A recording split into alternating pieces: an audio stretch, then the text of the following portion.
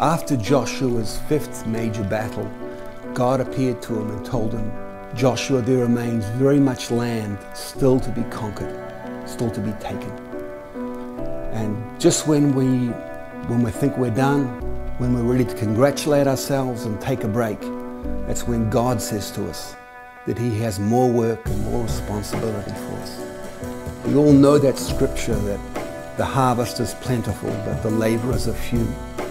What SOE is all about is equipping and training laborers so they won't need to be ashamed of the work they've done. As the Apostle Paul tells us in Ephesians 4, and I'll read it, it's for the equipping of the saints, for the work of service, for the building up of the body of Christ. The School of Evangelism, in my opinion, is the very natural next course to the DTS. I believe the DTS is very focused on God loving you, you understanding that God loves you, you learning how to trust God, that He's the creator of the universe, that He's worthy of your trust.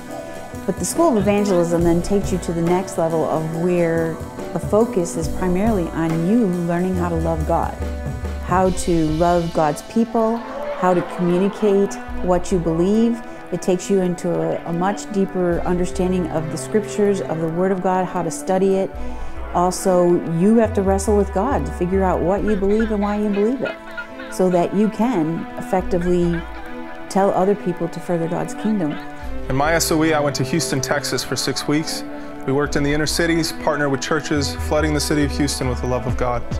One week we were working at a juvenile correctional facility, and we had a big multimedia production that we put on, and the whole time they were making fun of us. They're cracking jokes, making catcalls at the girls, and I just didn't think that anything was getting through.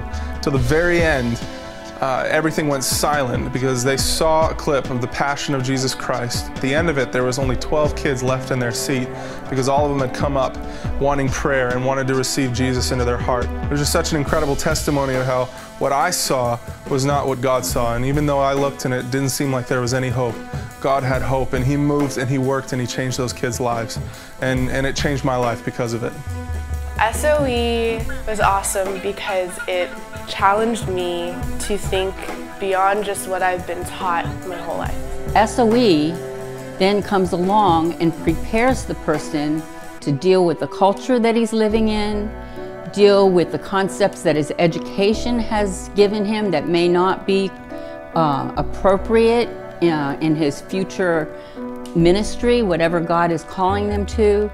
It prepares him to think, understand the truths about government that God has in His Word, the economy, all the things that make the gospel relevant to the daily life of a nation, of a people group, so that we can see God's desired effect in a culture. When I came back from my SOE, I just really wanted to move and grow deeper in my relationship with God. I had experienced all this love that He had showered on me for the last 6 months, but then I wanted to give back. And so in my SOE, I got an insight of God's heart for the nations, and the tools I got in my DTS, I then felt like I was equipped and knew how to use them through my SOE to go and reach the nations and spread the gospel.